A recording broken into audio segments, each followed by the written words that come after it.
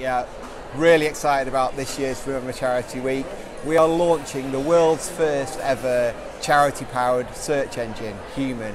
It's very exciting because it gives the public the chance to ask life's biggest questions. You know, for example, how do we put an end to cancer? How do we stop people sleeping rough on the streets? And really, the search engine gives people that chance to find the answers to those questions, all powered by people, powered by people's response and charities' views on how they can tackle it.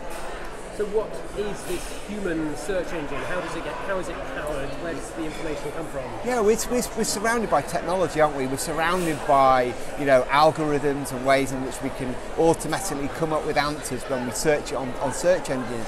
But we really felt that actually the answer to these big questions was from people. Let people tell the answers. Let people give their life experience and let charities tell that story about, you know, how they can tackle the things that really matter to us in society. So Human is basically a platform to lots of videos, great stories, human, emotional views on how we can all get together and tackle those big problems. And when will this go live? So it'll go live, Human will go live on the week of the 10th of September, ready for Remember Charity Week.